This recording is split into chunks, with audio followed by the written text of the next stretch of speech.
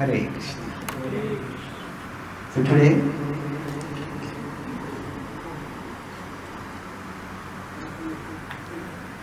we are going to discuss chapter 5 from the Bhagavad Gita, and we'll discuss this theme broadly about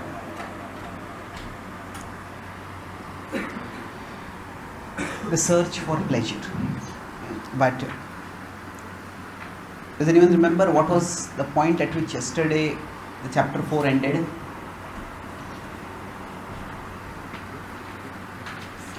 Krishna tells Arjuna to take the sword of knowledge and fight. Remember that? Is rise and fight.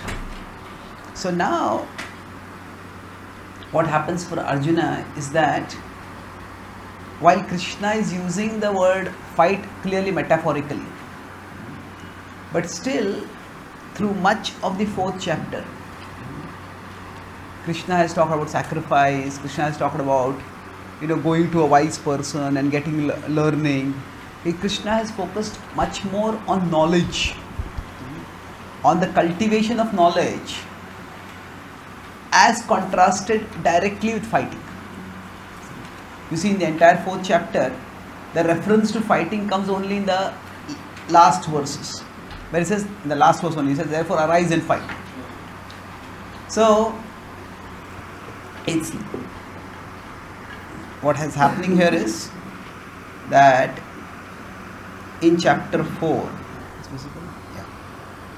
so the focus is on wisdom, cultivating knowledge and various ways, the wisdom by which, now Krishna is telling what kind of wisdom, we'll come to that, and the conclusion is fight against doubt with the sword of wisdom. So then Arjuna has a question that, does Krishna really want me to fight this war also or not? Isn't it? Now when Krishna has said wisdom is that enables us to recognize why to sacrifice, how to sacrifice, how sacrifice elevates us. That was the theme again and again. Now I mentioned how the commentators tell that the whole Kurukshetra war is like a battlefield. Kurukshetra battlefield is like a massive sacrifice. You remember that? Yeah. So now that is not explicitly stated by Krishna. That is the commentary. So Arjuna is hearing his whole point of, seek knowledge, and with knowledge sacrifice. So he starts thinking that, does Krishna want me to sacrifice the kingdom and renounce the world? But Krishna has earlier told me to fight. So basically what happens is, Arjuna, he has a question, what is actually Krishna telling me? Is he telling me to do sannyas? Sannyas means here he thinks of sannyas in terms of sacrifice. Or does he want me to do yoga? The word yoga has many different meanings in the Bhagavad Gita. So yoga here means primarily karma yoga. So that is what Krishna is talking about. This will involve action. So he asks, Krishna, do you want me to fight, or do you want me to sacrifice in the sense of give up fighting? What is it that you want me to do? Please tell me clearly. Now, in one sense, if you see, Arjuna has asked this question earlier. When is it? 3rd chapter. Yes, 3rd chapter. So if you see, the same question is being repeated. Essentially now you will see 3.1 was the question, 3.1 and 2 was the question, 5.1 is the question. Now if you go further back, 2.7 is also the same question essentially. Prichhami tvam dharma sammudha cheta. I want to know what is dharma, what is the right thing to do. And among the right things to do, it's whether to act or to not act, whether to fight or to not fight. And then at the end of the Gita, in 18.1, Arjuna will again ask the same question. In a slightly different way, but essentially the same question. Now, when the same question is repeated, there are two ways not to answer that question. One is to repeat the same answer. Because what will happen is, the question will say, my hearing is not the problem. I heard your answer the last time. I didn't get it. That's why I am asking the same question again. So repeat the exact same answer. That is unhelpful. Because that doesn't address the need of the audience. The even worse thing to do is insult the intelligence of the questioner. You fool, I already answered the question. Were you not hearing? Where is your attention? You are wasting my time. How dumb can you be? So now this is not only unhelpful, that is actually downright unfriendly. That is alienating. So now the best way to actually address this is answer from a different perspective. What is the different perspective here? That the same point can be conveyed, okay, from this angle, this angle, this angle. So what happens is, like somebody is selling a house and they bring a prospective buyer. Nowadays on websites they show the houses. So you might see the house from inside, you might see the house from outside, you might see the house from top, you might see the house from, so each of these perspectives, it can be a different selling point for the house. Oh, inside it looks so pleasing, outside it's so impressive, from the top it's such a good locality. So basically what happens is different perspectives may convince different buyers. So house from outside, oh, it's impressive. From inside, it's comfortable, it's cozy. From top, it's in a great locality. So different people may have different priorities. So basically, instead of repeating the same line, a good seller will actually present from different perspectives. So that is what Krishna will do when he will answer this question. When in the third chapter and fifth chapters are somewhat similar, but Krishna is going to talk about karma yoga from a different perspective.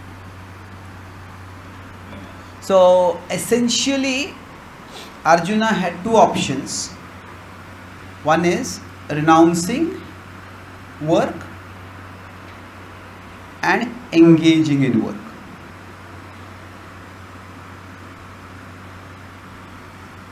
Now we discussed how the Gita divides all of these into further levels, which we have not come to the verses specifically, but remember Arjuna is equating engaged with attached and disengaged with detached. But Krishna says it's not that simple. Now at this point Krishna will answer that these are two distinct ways and both of them are good. If this is the material level and this is the spiritual level. Krishna says karma yoga and karma sannyas. Or let me put first and not bring the complexity. He says both of them, okay, karma yoga and karma sannyas, both of them are good. Nishreyasa karavabhav. Both of them can take us towards our long-term good. But then he says that karma yoga is easier. That if you just try to renounce the world, then it is much more difficult. Let's look at one of the verses. So the first point is both of them, they have the common goal. That both of them renouncing the world and engaging with the world. Now engaging the world not for the purpose of enjoyment, but for the purpose of service, for the purpose of contribution. that both have the same purpose. That's why Krishna will say that those who think they are different, they are like children. They are not very intelligent. Panditaha, the wise people don't differentiate.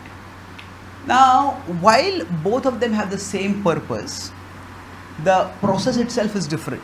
And Krishna says that in their process, one is easier. See, he will start this. First he says, Sukham nirdvando hi mahabaho, Sukham bandhat pramuchyate. Sukham is easily. Bandhat pramuchyate. One will come out of bondage. And that same theme he will illustrate again in the last verse. So in the last verse, in this particular direct answer to his question. So let's look at this. Sannyasas tu mahabaho. Sannyasa is renouncing work. Oh mighty armed Arjuna, you are very powerful. You are capable of taking sannyas also. But certainly, what happens in sannyas? Dukkham aptum ayogataha. Ayogataha. If you are not engaging in yoga, then it is troublesome. Dukkham aptum. Sannyasastu mahabaho. Sannyasastu mahabaho. Dukkham aptum ayogataha. Dukkham aptum ayogataha. Then in contrast, yoga yukto. If somebody is engaged in yoga, munir brahma. Such a muni can attain Brahma. Brahma is the ultimate reality. Na chiren. Na chiren means without much time. Adhigachyati will attain that. Yoga yukto munir brahma. Yoga yukto munir brahma. Na chirena adhigachyati. Na chirena adhigachyati. So now he is saying that if you are engaged in yoga, then here he is talking about yoga in terms of action with detachment, basically karma yoga. The principle can apply to bhakti yoga also, but he is saying that na chirena adhigachyati, very easily you can attain liberation without much difficulty, without much delay. Na chirena. So generally speaking, whenever we are pursuing a goal, we are concerned about two things. Whenever there is pursuit of a goal, we think about how much time, how much effort. Isn't it? That's what we normally think about. Somebody says, hey, you can get this degree, after that you can get a very good job. Okay, how much time is it going to take? Okay, 2 years, 1 year, 3 years, 4 years, 10 years. Oh, that's too much. And how much effort? Yeah, it's very easy to study. It's very difficult to study. So time and effort, these are the two main considerations we have. So basically time is associated with delay. Effort is associated with difficulty. So how much delay, how much difficulty. So what Krishna is saying in this verse 5.6, he is saying that sannyas involves difficulty. Whereas karma yoga involves no delay. No chire, no. There is much difficulty and no delay on the other side. Now here is an important point to clarify, that the word sannyas itself has many different meanings. Now we may say, what can be the different meanings of sannyas? What does sannyas literally mean, as we know normally? Renunciation. That's true. But renunciation itself can be in different ways. So there can be the renunciation that is involved in Jnana Yoga or Dhyan Yoga. And there is the renunciation in Bhakti Yoga. Now there is a big difference. So I will talk more about this when we come to the Bhakti Yoga section in the Bhagavad Gita. But here it's important to contrast. See, when we are talking about renunciation, Arjuna is talking about renunciation primarily in terms of action. The sannyasis traditionally in Jnana Yoga, Dhyan Yoga, they don't do any activity. Sannyas is just generally considered to be inactive. Now in Bhakti Yoga, when sannyas is taken, when it is brahmacharya or sannyas, renunciation is taken, that renunciation, the devotional renunciation, is actually quite different from the renunciation that the Bhagavad Gita is talking about. Or the Bhagavad Gita is saying that is difficult. Because even in devotional renunciation, for us, renunciation is not the important thing. The connection with Krishna is the important thing. And we renounce so that we can serve Krishna better. So the key point over here is giving up activity, no activity or activity.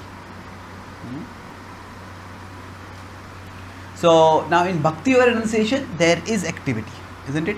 In Jnana Yoga, Dhyana Yoga, there is no activity. So renunciation can be of different types. When Krishna is discussing with Arjuna, Arjuna is talking about the renunciation by which he will give up the world and go to the forest and sit down in solitary meditation. And that is the typical renunciation that is in his mind at this particular time. So Arjuna is saying, this is difficult. Why is it difficult? Because the soul by nature is active. And because the soul by nature is active, inactivity is unnatural for the soul.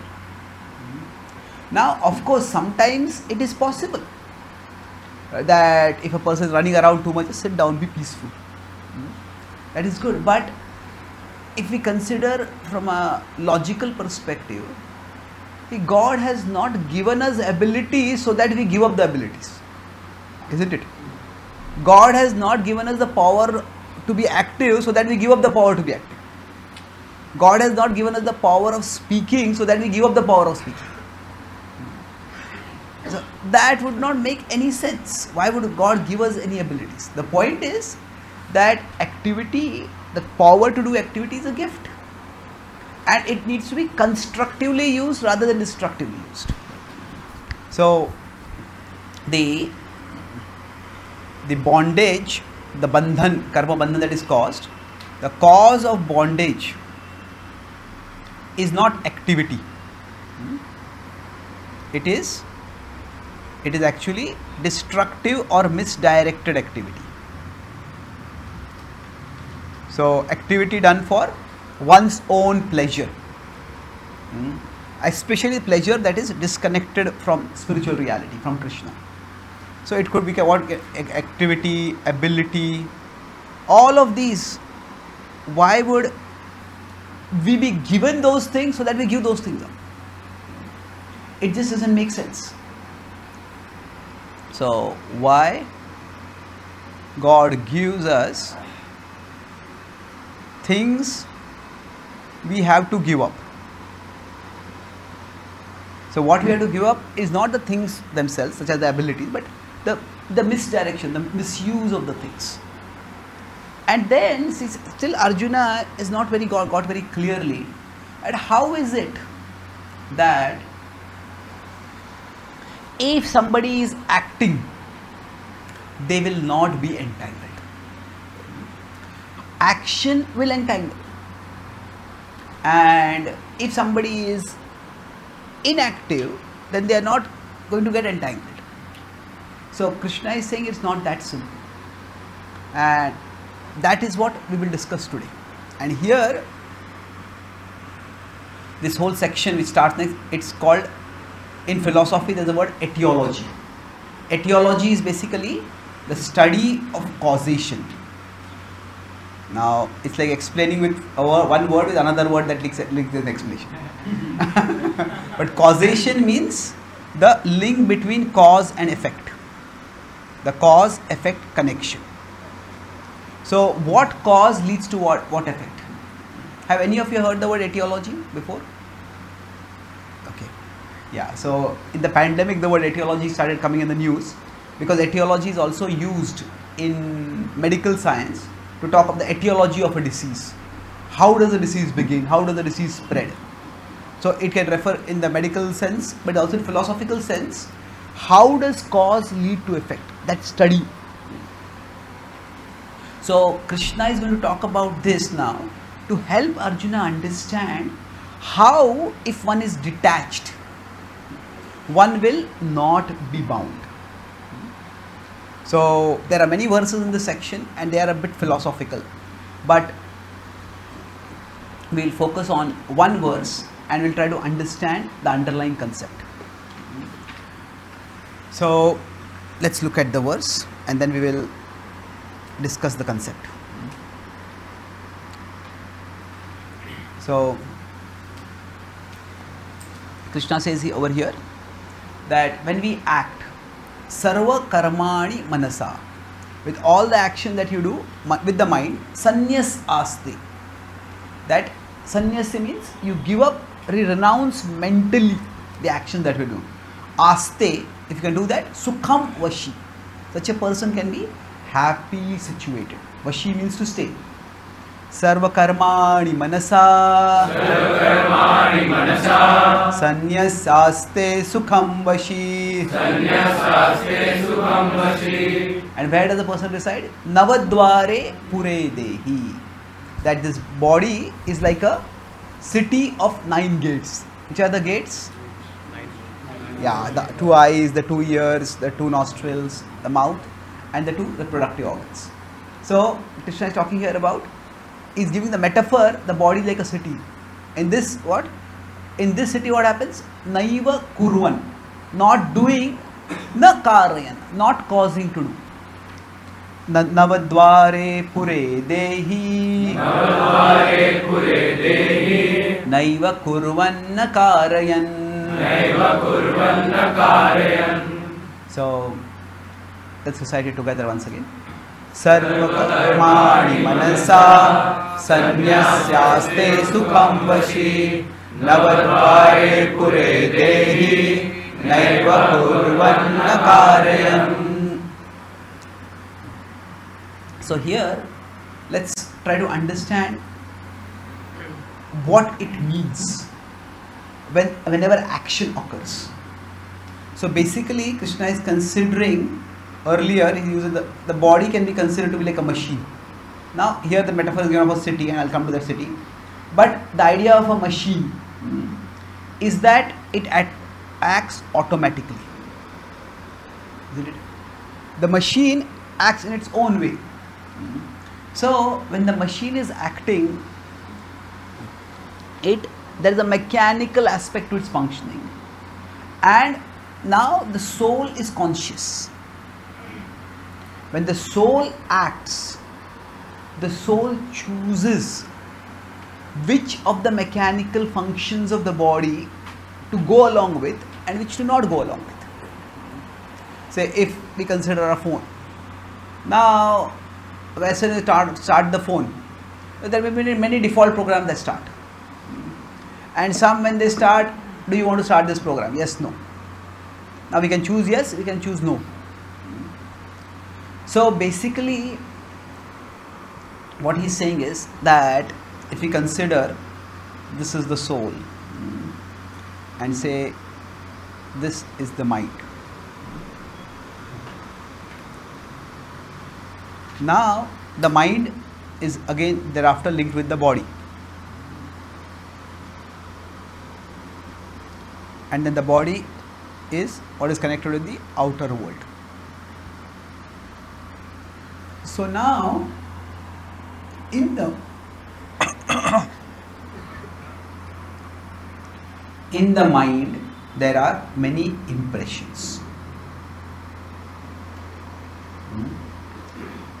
Some of the impressions are impressive, others not so impressive. So these impressions, they can be broadly classified into 2 categories. Those are positive and those which are negative. Now terms can vary, but the positive impressions are called instincts. The negative impressions are called impulses. So impulses are the vega. The instincts are the vritti. See, the idea is that every one of us, when we function in life, there are certain things that just come naturally to us. So let's first look at the positive, because negative we often talk about it. Like naturally some urges come upon us. When we see some delicious food, immediately the urge comes to eat it. So that is an impulse. So impulses are natural. So when I'm using the word natural means what? they come without any conscious planning on our side. They just come automatically. So these are at one sense natural, but, and we could say some of these are negative, and these impulses can be stronger in some people, weaker in some people. In somebody who become addicted, their impulses, they are very strong. So basically the strength can vary, but then along with that, each one of us has certain instincts. Instincts means there are certain things which come up from inside, at which we are naturally good. Like some people, so impulses could be, say, they could be for eating, they could be for drinking, they could be for any kind of enjoying. But instincts can also be, for example, some people are just good at language, some people are good at music, some people are good at decoration. What that means is that some people, just tell them, I want to, if we are trying to write a letter or we are trying to convey a message and we are struggling to get the right words, you just ask them and they, in 2 minutes they get the right thing. Or sometimes you have heard, you have noticed that sometimes in a meeting, we want to say something and we are not able to say it, and somebody else says that and say, hey, that's exactly what I wanted to say. Isn't it? I just didn't get the words. Like some people have a way with words, and for some people the words seem to be away. They're here but they're just not here. So some people have a natural language instinct. Now some people may have a music instinct, that they just pick up an instrument and they start playing it, and they start playing it so well. Some people, when they start playing an instrument, people just come to hear. Others, when they play instrument, people go away as far as possible. So different people have different instincts. Some people, you just tell, they're staying in a home and some guest comes and they says, hey, if you move this picture here, you move this sofa here, you just change this here, put this flower vase here, it looks so beautiful. They stayed in that home for 6 months, they didn't think about it. This person comes, within 60 seconds they come up with the idea. So those are people who have the instinct for decorating. So now the instinct means, again, it's not that they have to consciously plan. Now of course conscious planning can help, but it naturally comes up. So these vrittis are associated with our varna. So varna means it is an occupational division. When Draupadi in the Swayamvar was won over by an unknown Brahmin, at least from Drupada's perspective. So he wanted to know who are they really. So he invited that person along with his family to his home, and his home was a palace, and he seated them in a room and he said, we'll serve you food. They invited them for lunch and he said, I'll just come in a few minutes. Now in that house, it is a long room. On the opposite side, on a table, he had kept various items. On one side he had kept some scriptures and some paraphernalia for doing yajna. Then next to it he had kept some weapons. Then next to it he had kept some plow and other things used for farming. And then he had kept some artisan's tools. And he, from a concealed window, he and his son Drishtadyumna started watching. And the Pandavas sat down. Now they sat down, they looked around and they looked at the table, and all of them got up. And straight, all of them walked toward the weapons. And Arjuna picked up a bow and started feeling with his arms and said, hey, this is a good bow, it's similar to that bow. And Bhima picked up a mace and started swinging it around. And within just a few minutes, they were deep in conversation. And seeing that, Drupada and Drishtadyumna started smiling. They are not Brahmanas, they are Kshatriyas. So basically, our Varna is associated with our innate vritti. Vritti means we have instincts, natural instincts. So what we can say is, the way to know our Varna, how do we know? We note consciously what we notice automatically.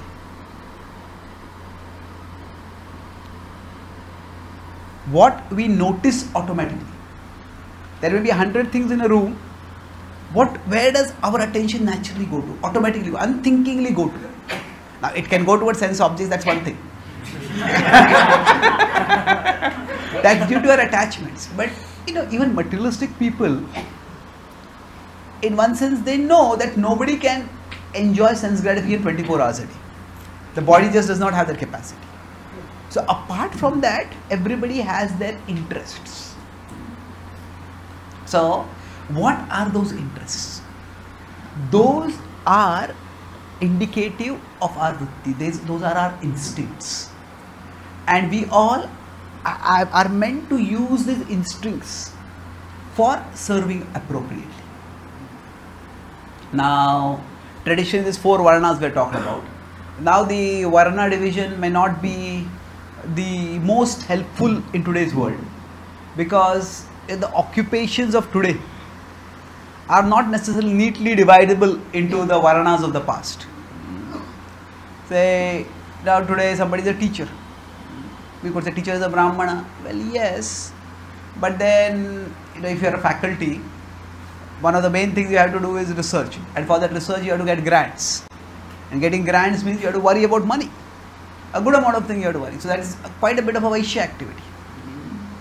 So today's professional roles, it's not so very easy to categorize among traditional varnas. So the point is that we may look at our instincts in different ways. Now psychologists talk about different kinds of intelligence. There's linguistic intelligence, mathematical intelligence, there's spatial visual intelligence, logical intelligence, intrapersonal intelligence. You may have heard about these different kinds of intelligences. So the point is, what are the things that we are naturally attracted to? Those are our instincts. So now Krishna says in this particular section, he is elaborating that within, just like in the city, there are, if we consider the city has 9 gates, so many citizens will come out, so many vehicles may come in, and so many vehicles may go out.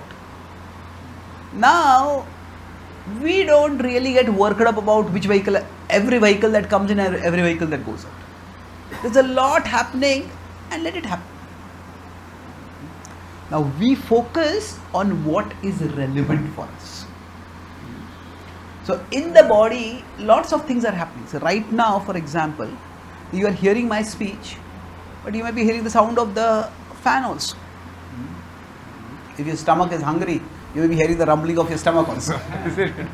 So at any moment, many sensations are coming in through our senses. So we focus on what matters to us. So when we see the world,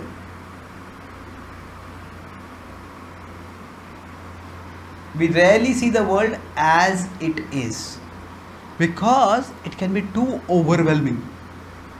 There is so much information to take in. We see the world as it matters to us. That is functional. That is functionally useful for us. So for example, if you come to this room, maybe it's the first time you are visiting here, and you know there is a class over here.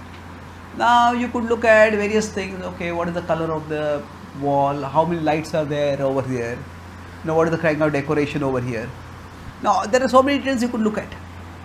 But maybe if your concern is, I feel a little hot, so I want to be somewhere near the fans. Okay, there's the AC, I want to sit near the AC. Or say you are very interested in subject. So where can I sit so that I can most attentively hear the class? Or maybe you are feeling tired and you may want to doze off a little bit.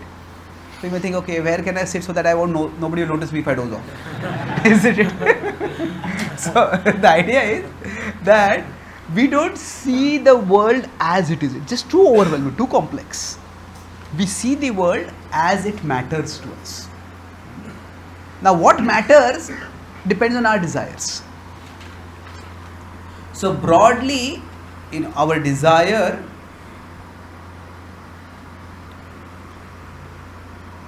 can be for gratification, for enjoyment, or the desire can be for purification. So those whose primary driving desire is gratification, then they will focus on what can provide them gratification. Those whose primary driving desire is purification, and they will focus on what will purify them. So Krishna says that, again going back to this particular diagram now, there is the soul over here, next to that is the mind. Now in the mind there are impressions. So we could say there are impulses and there are instincts. Now the impulses, we need to say no to them, and the instincts, we say yes to them. Now yes for what? So that we can use them in service, we can use them for purification. So when the soul observes the mind, say if I am observing my phone, now maybe there are 10 social media apps on my phone and all of them are giving notifications. Now some of them may not be relevant for me. Say if I am doing some service and I know that I am expecting a message, say I am expecting a message on WhatsApp or on Facebook, then that particular social media app is relevant for me. So I focus on that and I neglect the other. So on the other hand, I just want to kill time. I'm just bored. People who can't Facebooks seek shelter in Facebook. So we are just looking for some entertainment. Then we may look at apps, okay, where some nice video might come, where some titillation might come. So what happens there is, depending on our desire, we will choose which of the things coming on our phone we say yes to and which we say no to. So now Krishna is saying that when we act for purification, when we are acting not for gratification but for purification, then even when we are acting, we will not get entangled. We may act, but we will not get entangled. Why? Because we are using the body for functional purposes. We are using the mind for functional purposes. We are not using it for sensual purposes. So instincts can be used for functional. For functioning in the world, we need it. Impulses, they are for sensual purposes. We want to enjoy the senses. So for us, as seekers on the spiritual path, Krishna till now has not talked about bhakti. He will start talking about it in the 6th chapter. Till now he is talking primarily about the process of karma yoga. So the idea of acting with detachment. So now what happens is, in karma yoga, in any path of yoga, whether it is, we can just call it action yoga. Action yoga can be karma yoga or it can be bhakti yoga. In this what happens is, we say yes to instincts and we say no to impulses. But in Jnana Yoga, Dhyana Yoga, what happens is, we have to say no to instincts and no to impulses, everything. And that is eventually suffocating. If everything that comes from within us, just have to say no, no, no, no. It's any relationship, if we are making some request to someone, that person says no, no, no, no, no, no, then we will eventually say no to the relationship only. Isn't it enough? I don't want to be involved in this. So that's why he says dukkham aptum ayogataha. If we have to keep saying no constantly to our mind, then it's not going to be easy. We do have to say no to our mind, but there's a difference between sometimes or even many times saying no to the mind and saying no all the times to the mind. So there is a difference between regulation is not the same as repression. Regulation is more like sometimes no. Repression is always no.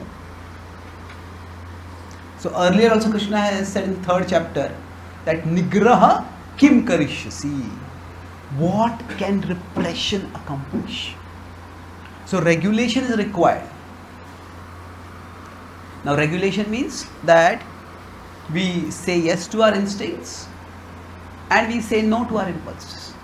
Now of course some impulses may be very strong, so we may not be able to say no completely to them. Then we regulate them. So, but again there is some regulation. So regulation is not repression. Repression is very difficult. Regulation on the other hand is very much possible. So with this understanding, Krishna says that now when we move forward, we will focus on one key verse, and here we will discuss something more about a theme which we have started discussing in 3rd chapter. And if you know this verse. So what does it mean? Ye hi, this indeed, samsparsha ja bhoga, samsparsha. Sparsha is contact. Ja bhoga, the bhoga that comes from it. The pleasure that comes from it. What happens? Dukkha yonaya evate. It says that this pleasure itself is the cause of suffering. Yoni means like a womb. From it, distress will come. So, yehi samsparsha ja bhoga. Yehi samsparsha ja bhoga. Dukkha yonaya evate. Dukkha yonaya evate. Why is it dukkha? At one level, adi antavantaha. It begins and then soon it ends. Antavantaha kaunteya, O Arjuna, and therefore nateshu. In that, ramate. Ramate means to delight, to take pleasure. Buddhaha. The wise do not delight in it. Adyantavantaha kaunteya. Adyantavantaha kaunteya. Nateshu ramate buddhaha. Nateshu ramate buddhaha. Okay. So let's look at this now. So this is a poetic rendition of the verse. First, when a sense contacts a sense object, there comes a pleasure to which the wise object. They are not interested in that pleasure. Such pleasure is frustratingly fleeting. Now it is beginning and now ending. Our mind creates a huge fantasy about how the pleasure is, how wonderful the pleasure is. But what happens is, the fantasies that people have for hours, days, weeks, years, the actual pleasure just ends within moments. And we can try to extend it, but the pleasure itself, it is very limited. And that's why, in one sense, even if there is no external consequence, imagine that after getting sense pleasure, there is no trouble that comes up. There is, in sense pleasure, there is some extrinsic trouble. That means something which comes as a consequence. But in sense pleasure, there is also intrinsic trouble. The intrinsic trouble is that there is so much craving for so long. And after that, the pleasure that comes, it lasts for such a little time. So it is frustratingly fleeting. So for something that's so little, why oh why do we crave so much? Ready to lose dignity and morality for just a touch. Such indeed is the scary power of the world's illusion that entices and entraps us with many a temptation. That there is not just one or two, there are many temptations. And while temptations have always been there in the material world, technology has made the temptations even more and more easily accessible. So it's like The mind wants to look at sensual things. But today with technology, in 5 minutes, a person can access more sensual imagery than even 50 years ago a person could access in 50 years of their entire lifetime. So in one sense, we are in a very vulnerable position. There are many sociologists who are saying that our technology has become too strong for our morality. We humans have some moral muscles by which we can say no to things. Like everybody has muscles by which you can lift some weight. But say if somebody puts 500 kg weight on my head, it's going to be very difficult for me to lift it. So for the problem is, again, technology is not to be blamed. Technology can be used for good or for bad. But the one result of technology is that temptation has become so easily available. That is it that our technology has become too strong for our morality. So it is not just with respect to sexual pleasure, it is any kind of pleasure. Now, somebody wants to gamble. In the past, they would have to go to a gambling den. Now, the gambling den is right in your phone, isn't it? And not just one, there are many gambling dens, you can say. There are many apps for gambling. So, we are all in a very vulnerable position. And recognizing that is very important. See, if we don't understand the danger that we are in, then we won't protect ourselves. So what has happened is, has our technology become too strong for our morality? This is the question. So because of this, we are very vulnerable. Say very vulnerable means what? Say, if say there are tensions between say India and Pakistan. Now, Pakistan can attack India anywhere, but if some person is living right on the border, then they have to be more careful because they are more vulnerable. So like that, temptation has always been there throughout history, but now it is available much more. So that is a challenge. Even with respect to drug addiction, the drugs have always been there. They like something like cocaine and heroin and these things. You could say to some extent they grow naturally. There's a question about that, but you can say to some extent some drugs grow naturally. But many of the drugs that are widely taken now, these are drugs which are made chemically to have maximum addictiveness, and you take it and then it's so gripping, it's so overwhelming that it's very, very difficult to give it up. So this applies even to foods like many of the food items.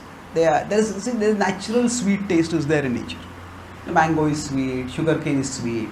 So there's something which is natural sweetness. But what happens nowadays when say chocolates and stuff like that is made, the sweetness is increased to the level where addictiveness is quite natural to it. So we are at one level when we are trying to see if we have to fight temptation. Fighting temptation, there is an external fight and there's an internal fight. The external fight is against the objects. The internal fight is against the impressions, specifically the impulses. So now the ultimate solution, we cannot free the world from the tempting objects. That is there. So ultimate solution is to purify ourselves of the unhealthy impulses. But the impulses can be very rapidly triggered by if the objects are either too easily available or they are too temptingly presented. So either way, there can be the objects. What has happened? The access is increased, the appeal is increased. So access and appeal, when both are increased, it's a deadly problem. See, many people who look extremely attractive.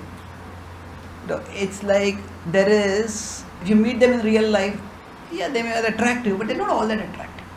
Like their photos or their videos, there is first, before they take a photo, there is a physical makeup, and after they take a photo, there's a digital makeup. So what happens is, the appeal, there is like a makeup squared. Physical and digital. So it's just overwhelming. As in America, there was one boy, his t-shirt had a slogan or a quote. He said, 90% of the world's women are beautiful. The remaining 10% are in my college. So what he meant by that is that when we see on TV, when we see on social media, people appear so attractive. And the people who we meet in real life, they just don't seem to be that attractive. So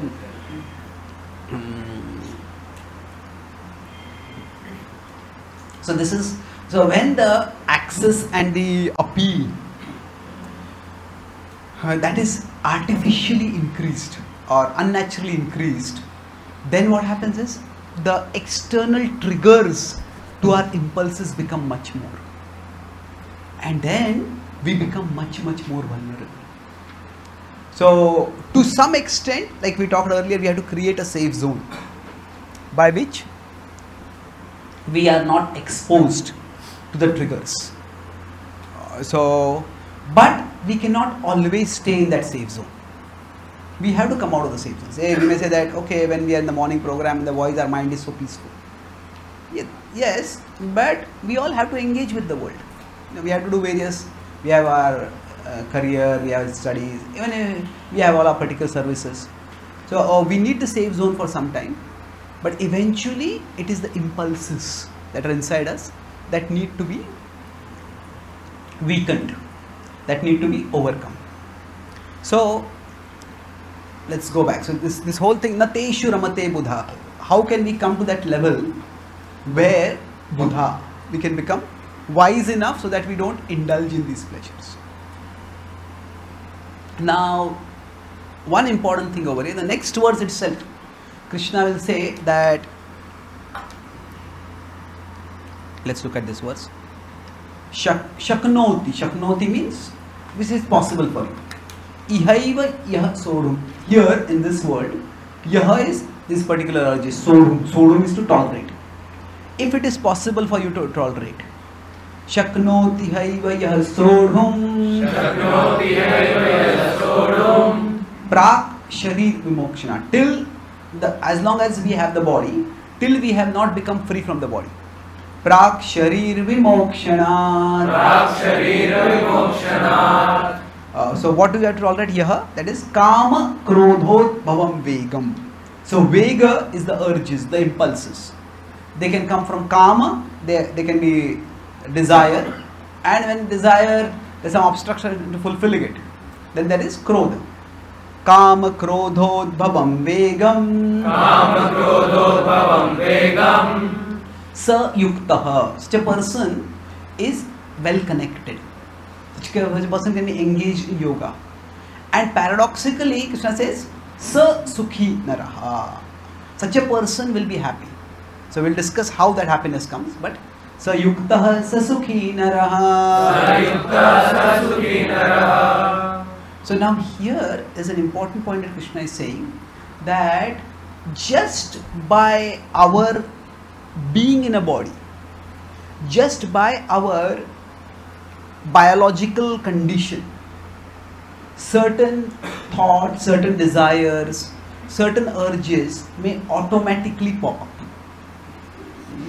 So it's important that while protecting ourselves from temptation, we don't beat ourselves down with guilt.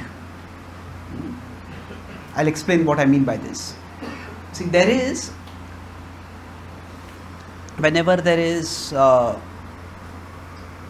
you could say, material activity, specifically sense pleasure or sense engagement. Let's put it, let's use a neutral word right now.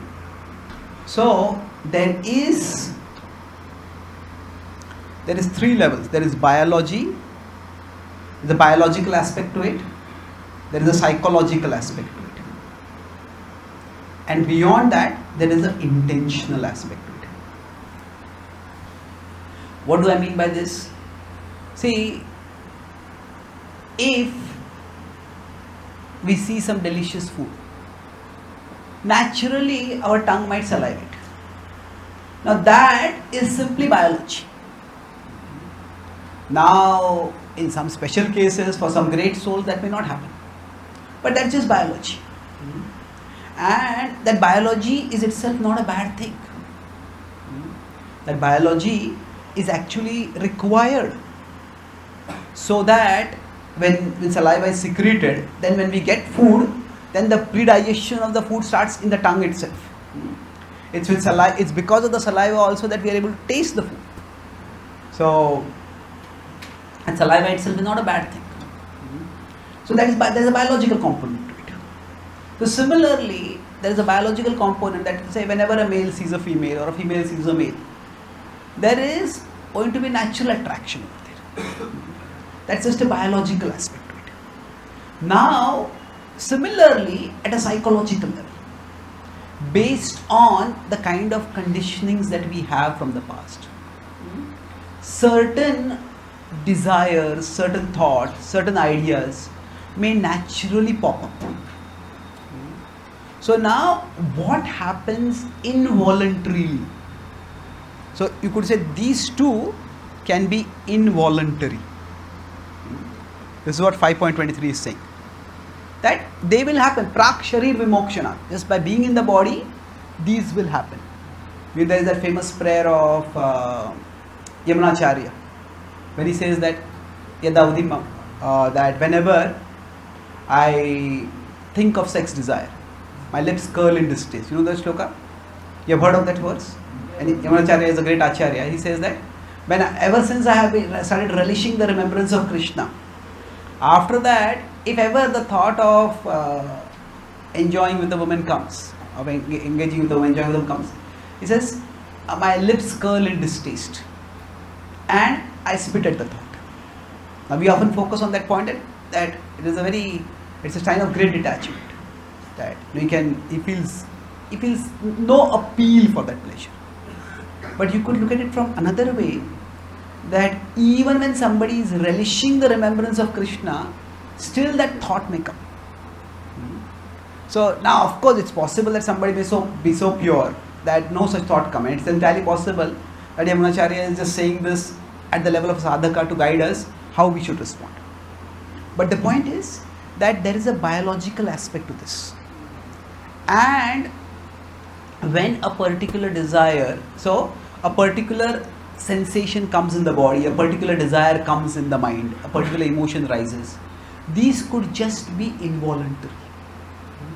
Now what is intentional, that is voluntary. That is, voluntary means that is what in our control. So for example, what may be in our control is contemplation. Contemplation. So Krishna doesn't say drushyato vishayan pumsaha. That doesn't lead to fall. What leads to fall is dhyato vishayan pumsaha. Perception is something which we can't avoid. We can't go around with the world with closed eyes. See, there's glancing and there is staring, isn't it? And of course, the essential point of the word is ogling. So the point is that dhyato is where one just is contemplating. Now contemplating is not automatic, that is intentional. A thought might pop up, but then we let ourselves dwell on it. Then we get carried away by it. That is when it gets power. That is when it starts carrying us away. So contemplation is intentional. And of course, then after contemplating, you start chasing it. The chase, the pursuit of it, that is of course intentional. Okay, I can go there and get this. If I do this, then maybe I can do this and nobody will find out about it. So that kind of chase, that's intentional. So when we are trying for, say, sense regulation, that means we are trying for some level of self-control or discipline. So there are two unhealthy responses. One is just indulgence. Just indulge, and versus if that indulgence is with nonchalance. Nonchalance means everybody is doing it, what is the big deal? Don't make such a big thing about it. If you're nonchalant, that's going to be a big problem. Like somebody says while drinking, it's just one drink. Well, the problem is the one drink doesn't stay one drink. The drinker takes the drink, then the drink takes the drink, and then the drink takes the drinker. So it keeps growing. Each time we indulge, what happens is the impulses will grow. And then initially the impulse may be resistible. But if it keeps growing, it can become almost irresistible. So being nonchalant, it's no big deal. Everybody does it. That's not a very healthy way of looking at it. We will get ourselves into trouble. But at the same time, when we are trying to discipline ourselves, if we go to this guilt at just the occurrence of the thought, that is also unhealthy. The thoughts, desires, they will pop up because there is a certain automatic biological or psychological aspect to it. So the key thing is that it will pop up, but we can choose whether to say yes or no.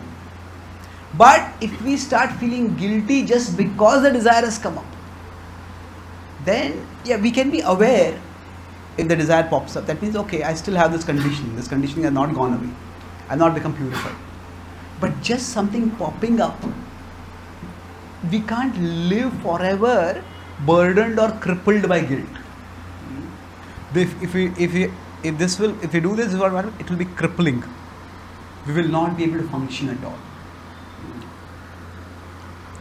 So we need to make sure that we understand the nature of how our body-mind machine works. So going back to the previous example, you remember we were talking about Bollywood and Bhagavad Gita. So if somebody doesn't want to go to Bollywood.com, but they type B and Bollywood.com comes as autocomplete in their browser, and they start feeling guilty about that.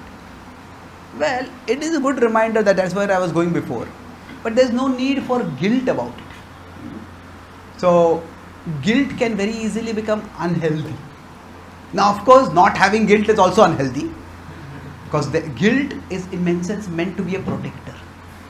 Just like pain at a physical level is a protector. When I go too close to fire, I feel pain, I feel a burning sensation, and that pain is meant to be a protector. That pain tells me don't go closer to the fire. So like that, guilt is meant to protect us. Whenever we are doing something that is wrong, then guilt tells us that, hey, don't go there. But if somebody is feeling pain for no reason, then that means something is intrinsically wrong with their body and they need some other kind of treatment over there. So pain, when we are near some danger, that pain is good. But pain when there is no danger, that is bad. That indicates something is more fundamentally wrong. So pain, like guilt, it is meant to be a protector. Pain is more of a physical protector. Guilt is more of a psychological protector. So pain protects at the level of sensations. Sensation is physical. Sensation has got nothing to do with sensational. Sensations is what is pursued with the senses. Guilt protects at the level of emotions. We feel bad. So now in between these two, what is there? One side is indulgence, the other side is guilt. Too much guilt is bad, too much indulgence, definitely it's bad. So how do we go about regulation? You remember the 2 steps we talked about earlier? Sorry? Boundaries and higher taste. Yes. That same thing can be, it can be put in a different way over here. Krishna will talk about, in the next 6 chapters, will talk about Abhyasa and Vairagya. So Abhyasa and Vairagya, that can be phrased as abstinence. You have heard this word abstinence? Abstain. Abstain means to say no. Abstinence and diligence. So diligence means to say yes consistently. So abstinence is abhyasa and diligence is vairagya. Is that correct? No, it's the opposite. Okay. So abstinence is vairagya. So that means the urge pops up within you. Come on, eat this, watch this, touch this, buy this. No. Just because the urge is popped up doesn't mean I have to do it. Abstinence. And then diligence is abhyas. What do I want to do? Let me focus on doing that. So like, if a person visits bhagavadgita.com again and again and again, naturally what will happen? That will come as autocomplete eventually. So basically abstinence and diligence. Or if diligence is an unfamiliar word, you can use the word persistence. How many of you know the word persistence? Okay. How many of you know the word diligence? Or knew it before I spoke it? Okay, some of you. So you could use this persistence. So now this combination of abstinence and persistence, that will take us towards eventually transcendence. So this is, if you see, APT. It is an apt method for purification. The purification, how will it happen? Purification means we abstain, we persist, and gradually we will transcend. Now transcend means what?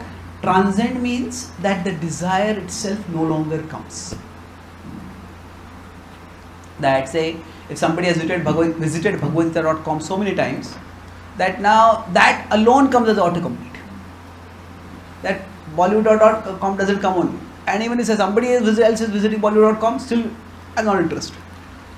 So that is transcend. So now during this period, when there is abstinence and there is persistence. So these words might seem, abstinence is a familiar word for you. If you want to use a easier word, more familiar word, can't have the acronym with it, but still there is tolerance. See, when we use the word tolerance, what it means is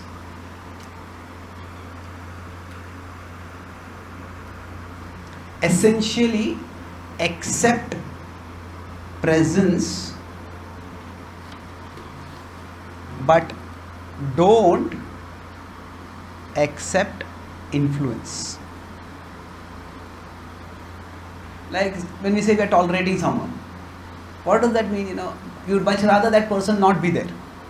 But if that person is there, then okay, let that person be there, but I won't let that person get to my nerves. I won't let that person irritate me. I won't let that person make me angry.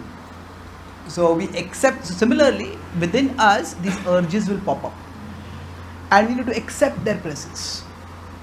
But we don't accept their influence. Influence means they are saying, okay, come on, I say, eat this, do this, watch this. These are coming, this will come, they will go. So going back to the earlier metaphor of the, which we discussed, the city. In the city, some people who are may come who are unwanted. Now they will come, you know, if we start talking with them, we start arguing with them, we start attacking them, they will start talking with us, they will start arguing with us, they will start attacking us. And then it will grow. But if we continue doing our business, they will come, they will go. So like that, the urges, they will come, they will stay for some time and they will go. So I'll talk 2 more points about One is about tolerance and the other is about persistence. Now there is a key for being able to tolerate. What is that? Have any of you played this, what do you call this game? Wrestling? Arm wrestling? Is that what you call it? Panjaladana. Arm wrestling. So now imagine if you're playing arm wrestling and say the person opposite to you is very powerful. Now sometimes we are doing our best and the person is forcing our arm down, forcing her down. And then the more our arm starts going down, we start thinking, what is the use? Anyway I'm going to be defeated. So many times if you see in these arm wrestling matches, that the first going down, it is slower. But many times toward the end, it becomes fast. It becomes fast not just because the other person has suddenly become stronger, because this person gives up. So we could say that we all have to do arm wrestling with temptation. And sometimes arm wrestling, temptation can seem to be much stronger than us. But the trick is when with temptation, it is a arm wrestling match. And it is possible that temptation is much stronger than us. But the key is that it is a timed arm wrestling match. So it's like, say that person has to defeat within 3 minutes. And you just hold out for 3 minutes. Then we say, okay, next round is going to start again. Yeah, but the next round is not going to start from there.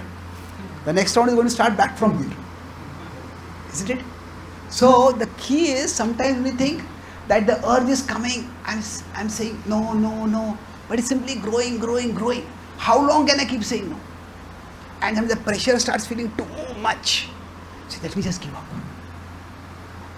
But the fact is that it's not that. That's an illusion. It will grow, but it will not keep growing permanently. After some time, it will itself weaken. So we could say, when craving comes, or when the urge comes, the urges that we have, it's like they have phases when they are severe. But it's not that they are constantly at that level. So the urges have surges. So actually, when the surges are there, it's like, the other person is very strong and our hand is almost gone to the ground. But the surges don't last for very long. So actually, the tolerance that we need is only for this period. Or rather, it is for this period we need high tolerance. Other times, the tolerance that we need is not that much. And sometimes the desire might just be like a background noise. But sometimes it becomes like a foreground scream. Come on, do it now. But it doesn't stay like that for very long. So at this state, it's like a dull background noise.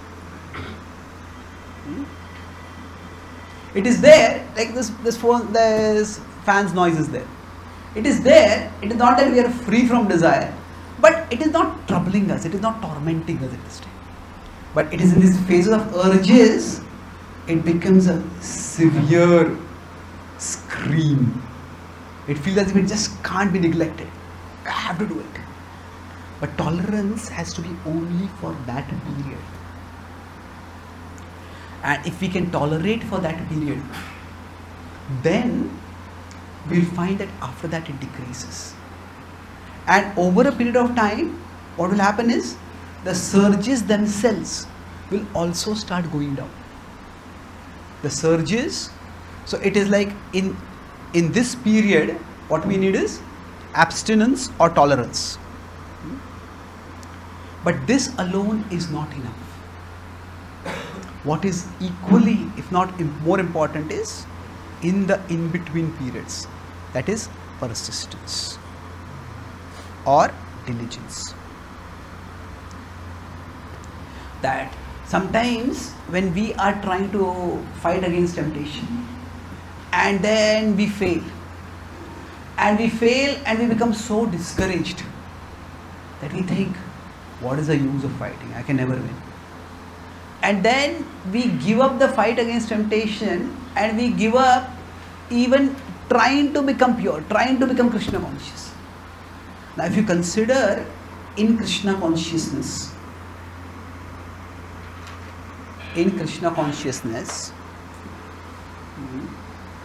you could say renunciation or being free from desire. That is a part, but that is only one part. A person who is not been able to give a particular desire, can they still practice bhakti? Yes, anyone can practice bhakti. Even somebody who is breaking the 4 regular principles, they can also practice bhakti. Yes, they may not be at a particular standard where they can get initiated. But sometimes what happens is that we start reducing Krishna consciousness we start equating it with renunciation. That is Krishna consciousness and renunciation, we start thinking both are the same thing. And if I can't renounce this, then I can't be Krishna conscious. Then why try to be Krishna conscious also? So we give up even when we don't have to give up. Maybe when the surges happen, we are not able to resist. But does that mean at remaining times we can't do anything? No, we can. So when in the period when the surges are not the urges are not having the surges, at that time, if we are engaged in constructive activity, if we are engaged in trying to serve Krishna, if we are engaged in doing things that are meaningful, that are valuable for us, that are uplifting for us, then what will happen is that will itself start strengthening us. Like in between the 2 rounds, like that time in the arm wrestling match, I just have to somehow or the other hold on. But suppose I don't, and then in between, what's the use? I can never win. Just give up. But maybe in between the break, maybe you take some energy drink. Just strengthen yourself. Maybe if the match is next day, you practice do some exercises, strengthen yourself. So in between, we can be strengthening ourselves. But if we equate renunciation with Krishna consciousness, then we just give up. Has any of you heard this statement?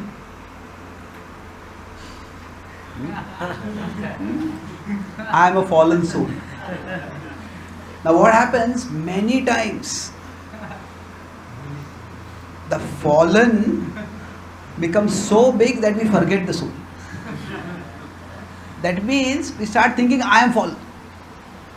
Well, we need to remember that fallen is also a temporary designation.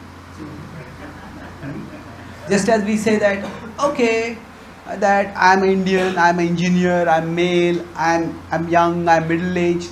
These are temporary designations and we should not identify too much with them. Similarly, our identification with our fallen state, we may be fallen, but that should not be so much that we forget that we are souls. That we start thinking, I am so fallen that Krishna consciousness will not work for me, this bhakti is not for me. No, we may be fallen, but we are still souls. And Krishna loves every soul. So we need to focus on connecting with Krishna. And that connection with Krishna is what will start from the 7th chapter, much more. But the key point over here is that if we focus, in the next verse what Krishna says is that how do you learn to tolerate? By turning towards inner pleasure. Yo antah sukho antararama sathantar jyotireyoya. So yogi brahma nirvanam brahma bhuto digacchati. So the more we focus on connecting with Krishna, the more we will find that we will become stronger. So this last image, it will conclude. Say, if I am here and say Krishna is here, and then sense objects are here. Now guilt should come in between me and the sense objects. Such guilt is guilt that stops me from indulging sense objects is good.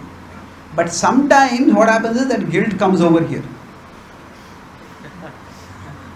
So this we should see, this is pseudo guilt. This is not actually guilt. This is Maya coming in the form of guilt. So what happens is, first the impulses from within the mind, they say, come on, do it, enjoy. And then after we enjoy, then the same mind says, you fool, why did you enjoy? Don't you have any intelligence? You idiot, when will you learn? So that same thing, same mind which first keeps us away from Krishna by dragging us towards Maya, and afterwards that same mind, or at least the impressions within the mind, the negative impulses within the mind, what they do is afterwards they say, why did you go there? So we have to recognize that this dark voice within the mind. So both of these, sorry, I'm not here. It's like the same, the negative impressions within the mind. First, they will give us surges of desire, and then they will give us surges of guilt. And if the guilt becomes too much, then it's a problem. It's like, say, suppose we are just going about our normal life, and a friend comes and says, hey, do you want to make money quickly?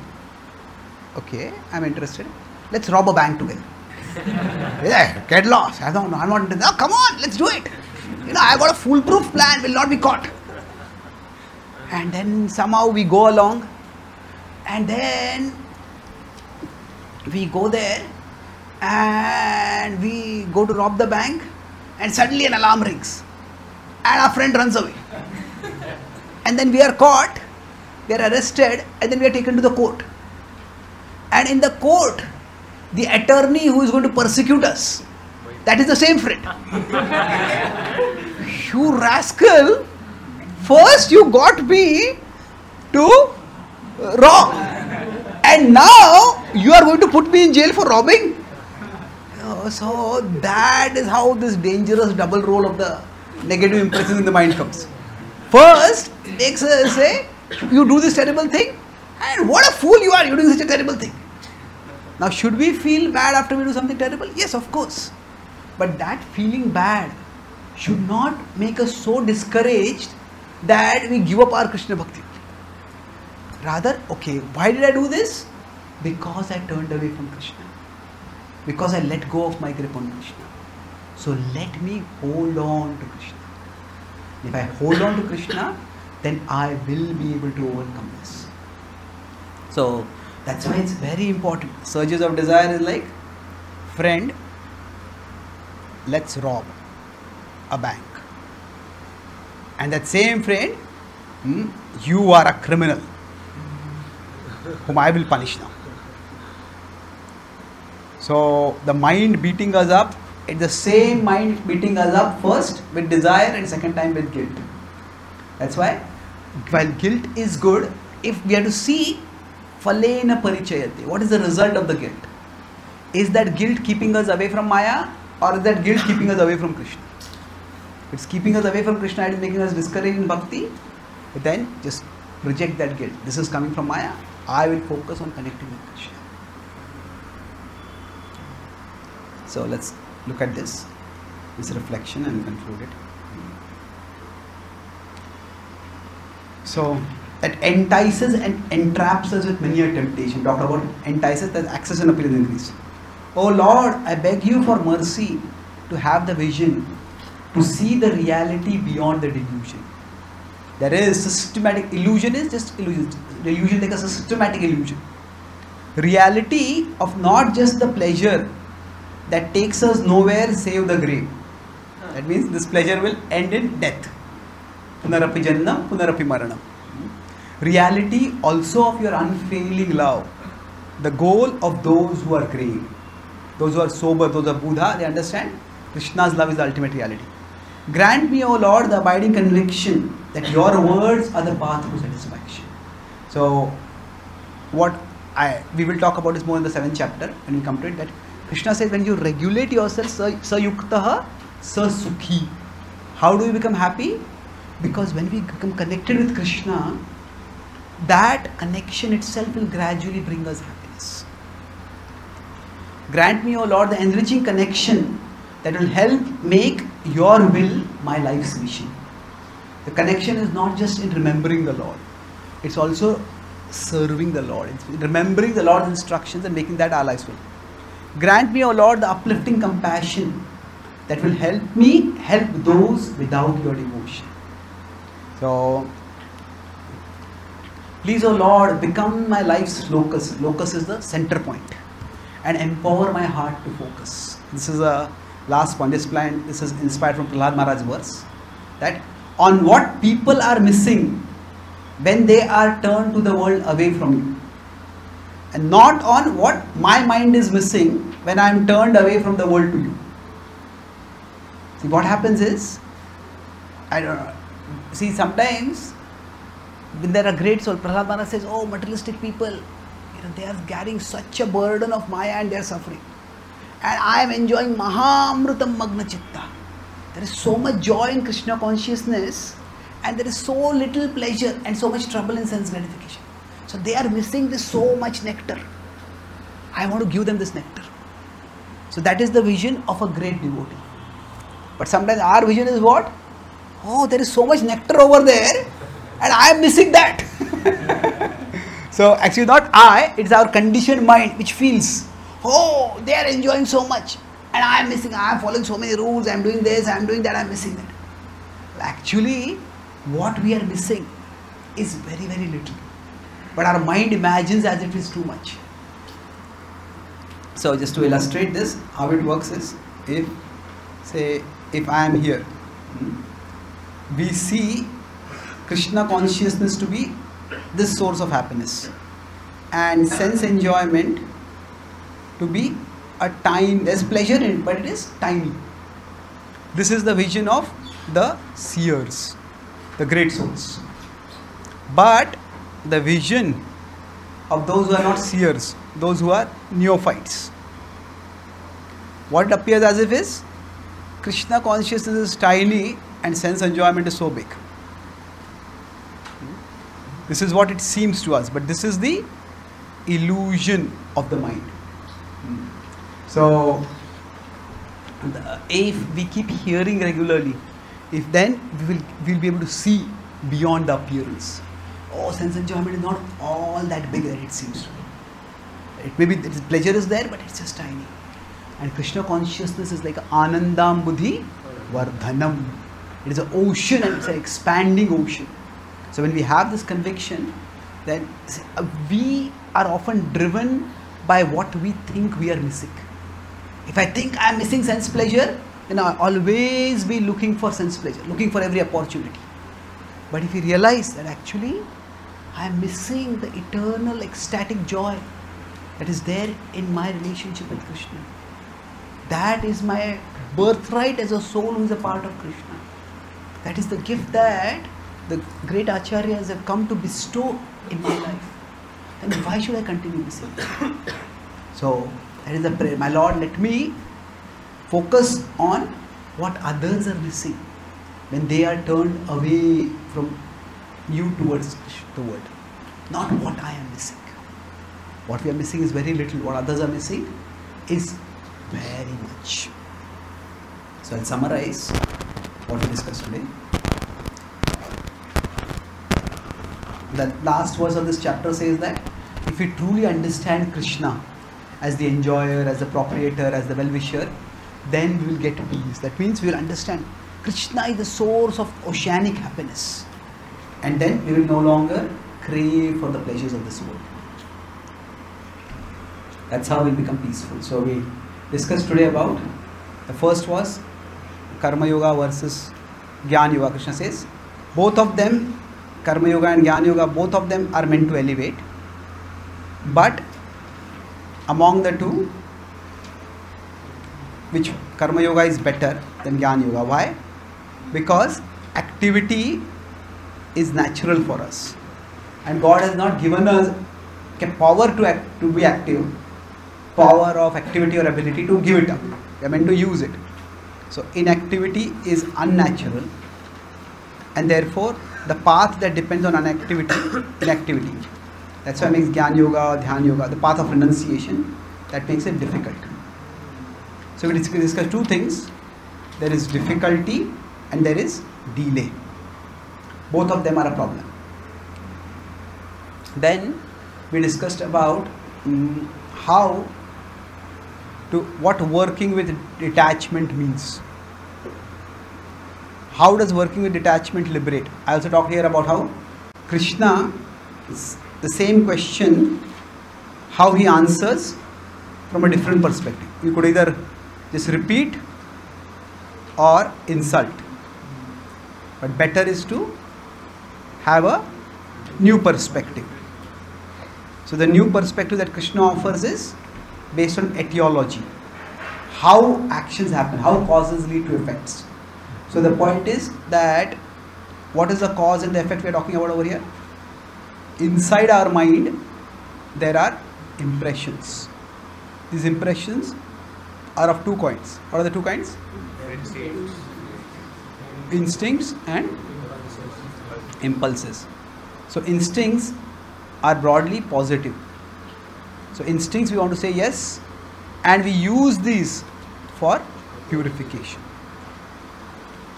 And impulses, we say no.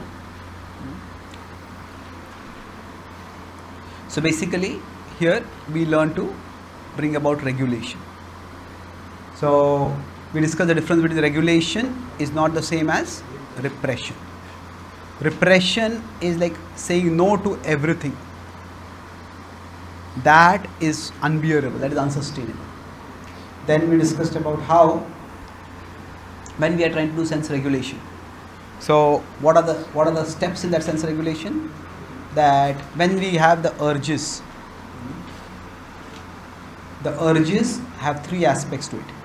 There is a biological aspect, then there is a psychological aspect, and then there is a intentional aspect. So these biological cycles, they might automatically come. So this is where we need tolerance. Just accept that it will come. Tolerance means we accept presence but not the influence. So we don't let ourselves be driven by guilt. Intentional is what is in our control. So what is intentional is, for example, contemplating or chasing. That is something which we want to avoid. Now, while dealing with urges, we discussed these two key steps, that, rather the fourth. We discussed an acronym A, P and T. A was abstinence. Then there is persistence, and that will take us towards transcendence. So I discussed basically how when the urges come, they have intermittent surges. So what we want to do is, during this phase we want abstinence, and during this phase we want persistence, the phase when the urges are not too strong. Now when we are doing abstinence, even if whether we succeed or not, we talked about when we are trying for regulation, there can be too little guilt, then, and if there is too little guilt, nothing wrong with it, then we will get into big trouble. But there is too much guilt, and that will make us, this will put us in danger, this will discourage us.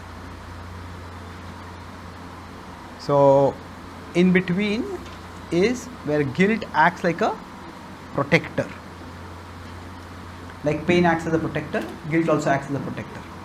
So what we do is we want guilt to come between us and the sense objects, not between us and Krishna.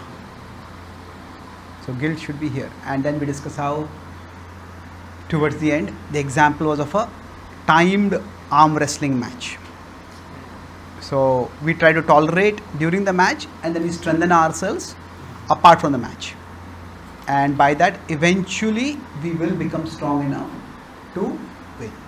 Thank you very much. Hare Krishna. Hare Krishna. Any questions or comments? Yes, please. You told about instincts. So my question is that instincts and gunas are the same thing or different? We'll talk about the gunas later. See, from the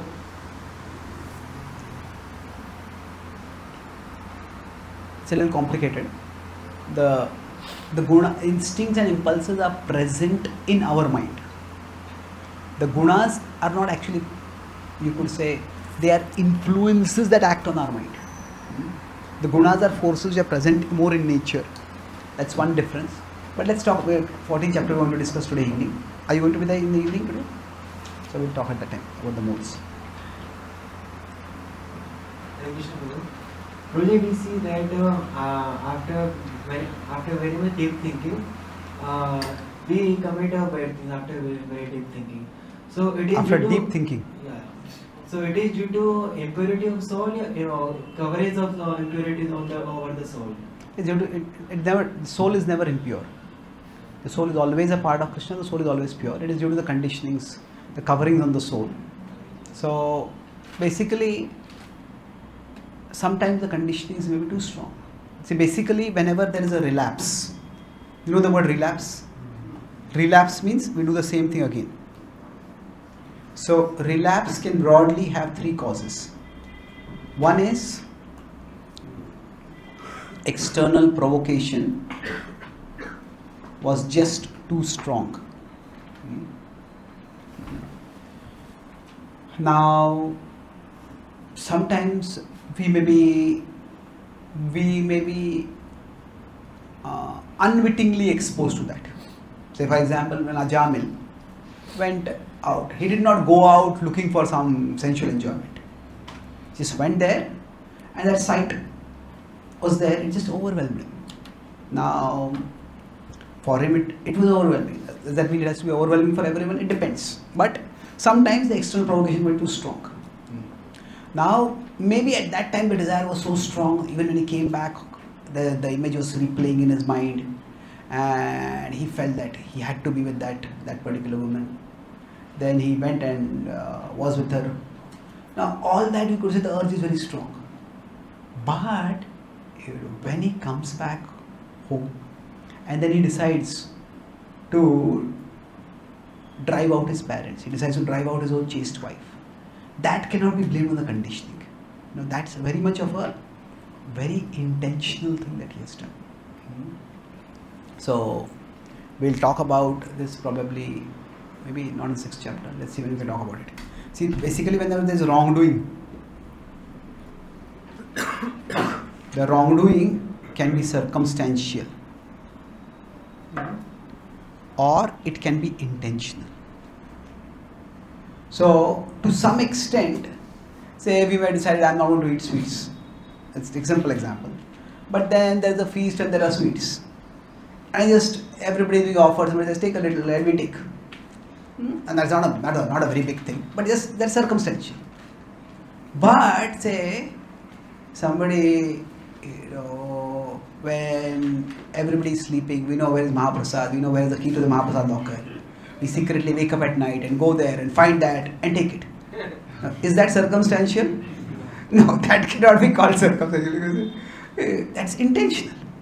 So there is a clear difference between just the situation comes up and overwhelms us. So now what happens sometimes when we relapse, it might be just because the external provocation is too strong. So then if that is happening, then we have to create boundaries. So that next time at least I don't expose myself to that provocation again. This is more of a circumstantial wrongdoing. Now sometimes it may be that the internal conditioning is too strong. Now if this is happening, then we need patience. That means the conditioning will change, but it may not happen immediately. So we need to be patient with that. Patient means that not that I just keep doing it, but don't beat ourselves up too much with pathological guilt. We keep trying to purify ourselves, but that abstinence and persistence, that abhyas and vairagya, that take time.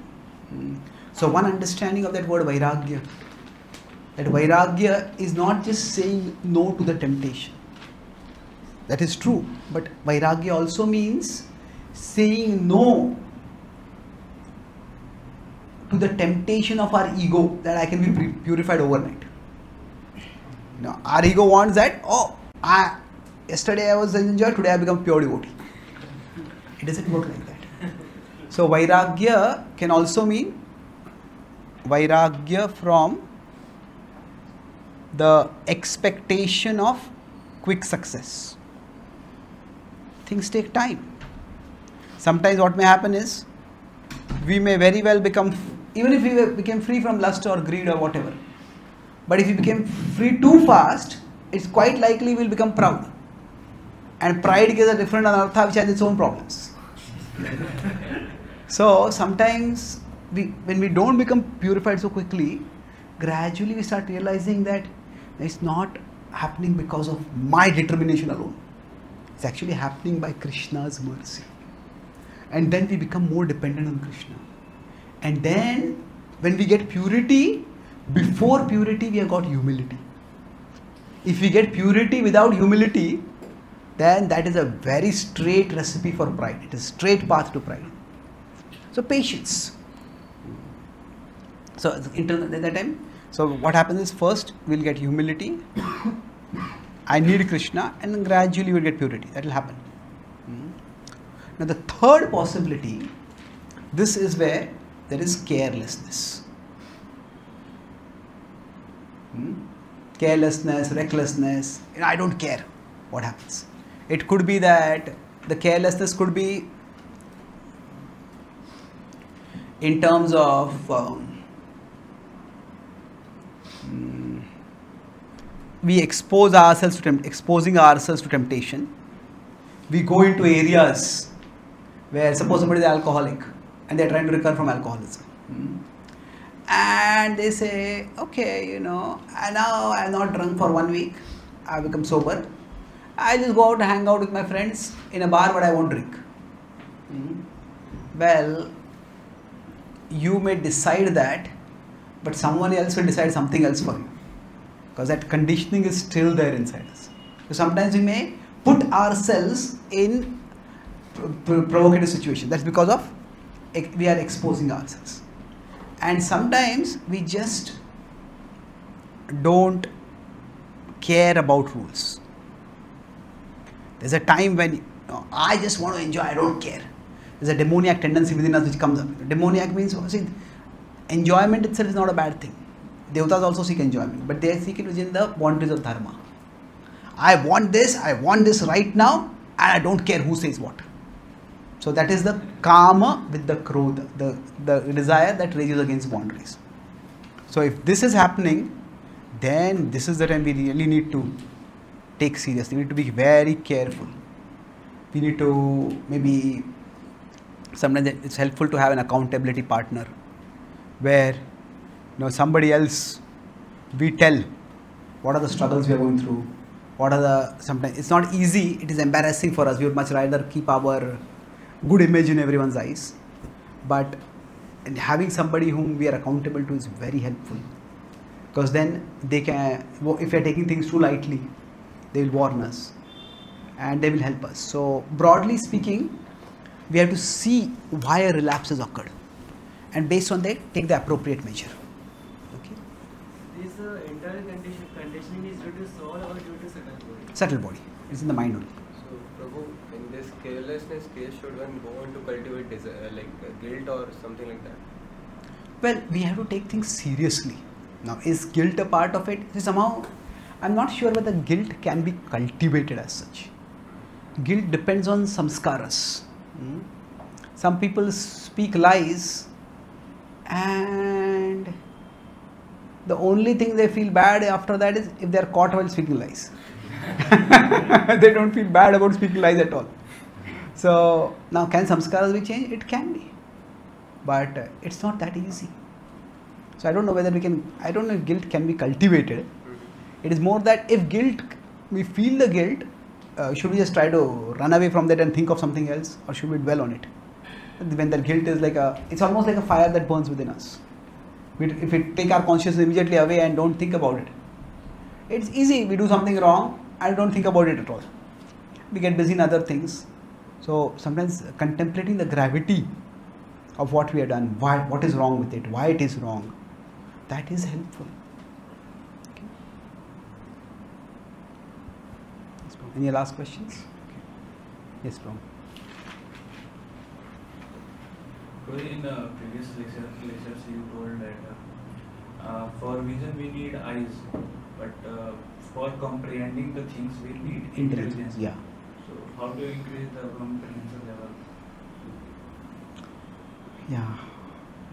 It's generally first by hearing, studying, that helps us to learn. And then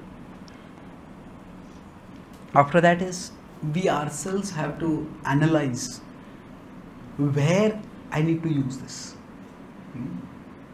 It's like, okay, if I understand that, okay, sense enjoyment leads to trouble, then therefore I don't want to indulge in sense. So I have to analyze, where do I need to apply this? Where are the situations when this particular insight is important for me?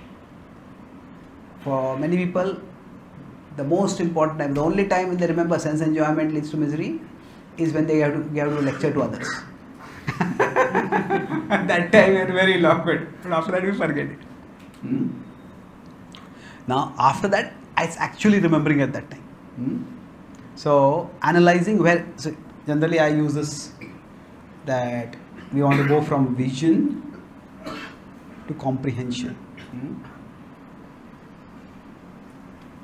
I use an acronym HARD for this. We have to become hard, not in the sense of hard-hearted, but hard enough, we have to become tough. So first is hearing, then analyzing. Analyzing, okay, where do I need to apply it? How is this relevant to my life? Then after that is remembering at that time. So when to use it? Analyzing is when to use, when is needed. Remembering is remembering to use it. And then the last part is what we can call as a debriefing. Debriefing means it's like reviewing. Okay, when this particular thing happened, did I actually remember it? How much did I remember? Or if I forgot, what was the thinking? So it's more of review. Review whether we won or whether we lost, whatever, doesn't matter. In both cases, review it. So if I was able to resist a temptation, then what was it? Did I not notice it at all, or notice it but then I decided I won't get into it? How was I able to pull myself away from it? So instead of just thinking I won, I have to analyze, how did I win? Because it's not that just because I won the battle today means there's going to be no battles in the future. So we debrief, okay, what worked for me? And similarly, if it didn't work for me, why did it not work for me? So if you look at it from that perspective, we all can get more and more. The knowledge can become a part of us. Otherwise, it will just be something in the head and it will not really transform our life. Okay. Shiv Kumar is asking question. What is the difference between guilt and repentance? Guilt and repentance.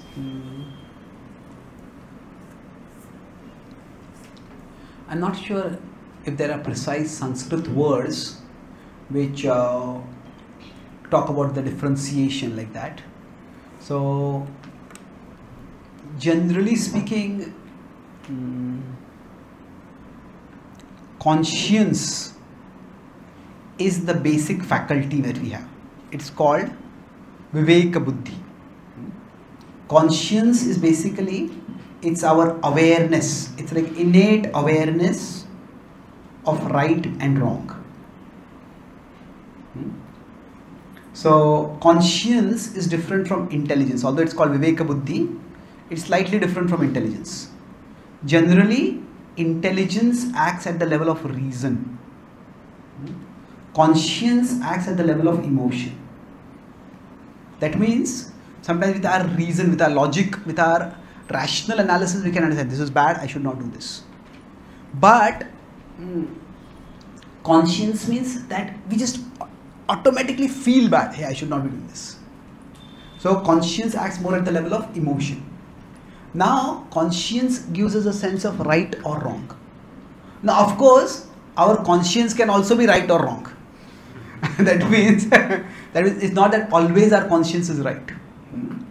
I was talking with one devotee in New Zealand. He said they were from a family of fishermen for many generations. And he says, when I started practicing bhakti and I gave up eating fish, I felt guilty that I was betraying my family and my family's tradition. So now that guilt is not a spiritual guilt, it's more like a cultural guilt. Like from our culture we get a sense of right and wrong. So our basic sense of right and wrong may be itself wrong sometimes. We're getting this point? But that sense is there within us. So we want to make that capacity to feel right or wrong is there. We need to align it by greater and greater purification. But conscience is the capacity to feel right or wrong. Intelligence is the capacity to reason what is right or wrong. They are two different things. Now when we do something wrong, at that time it is our conscience that makes us feel bad. That feeling bad is generally called as guilt. Now, guilt is a general word used in English. In Sanskrit, there are two words. There is prayaschitta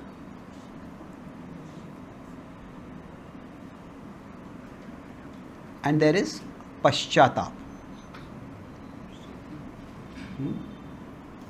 So paschatap is more of internal. It is repentance. Prayaschitta is more physical. It's atonement. It is more, that means, say for example, if somebody has done something wrong, they may decide, I'm going to fast. I will not take one meal. I will fast for one day. So this is more external. It's physical. It's an expression of what we do. Now,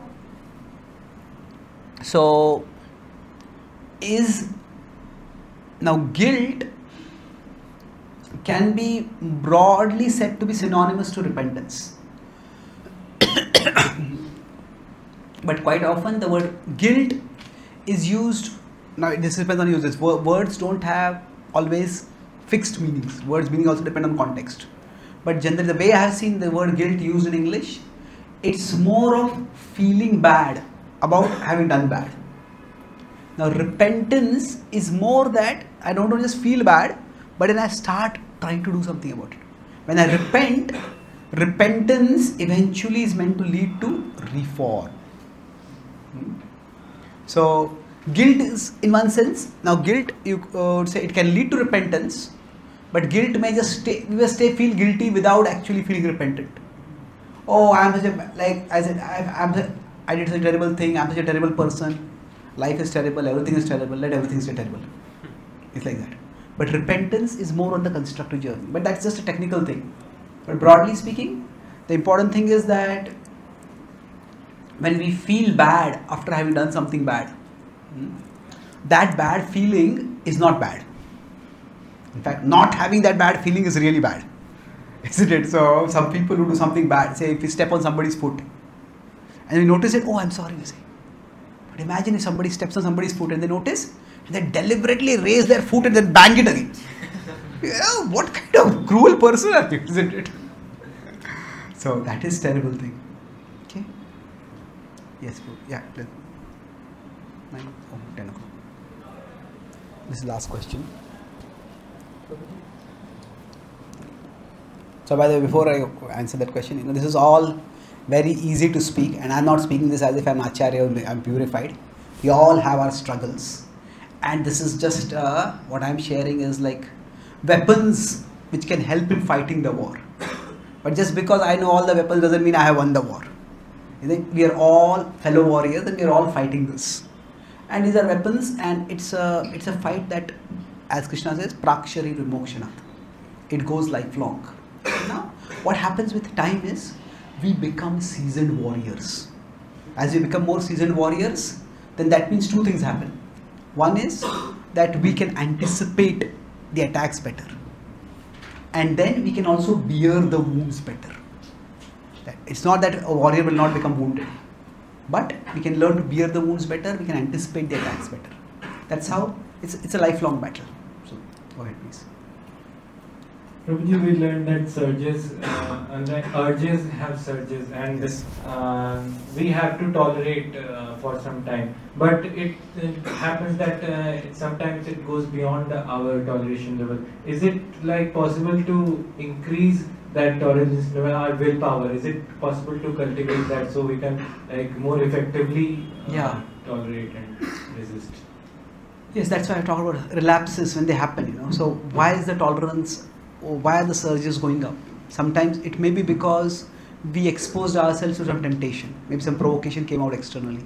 We saw that, and then the image is just replaying in our mind.